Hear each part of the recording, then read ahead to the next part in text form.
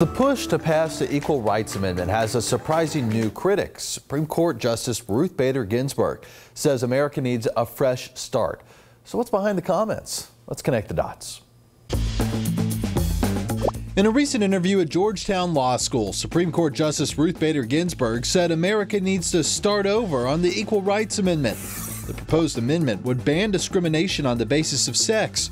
Earlier this year, Virginia became the 38th state to ratify the amendment, surpassing the three-quarters threshold needed to add it to the Constitution.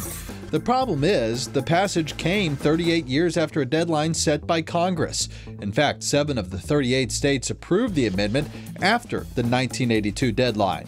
Further complicating things, 5 of the states that originally approved the amendments have rescinded their ratification in the years since. Justice Ginsburg believes that brings too many complications into the process, and the country needs a fresh start. Her opinion will likely carry a lot of weight. Justice Ginsburg spent much of her early legal career working for the ACLU, advocating gender equality and women's rights, winning multiple victories arguing before the Supreme Court, where she would later serve. Despite Ginsburg's comments, lawmakers in the House are preparing to vote on legislation to eliminate the ERA deadline, potentially paving the way for final approval.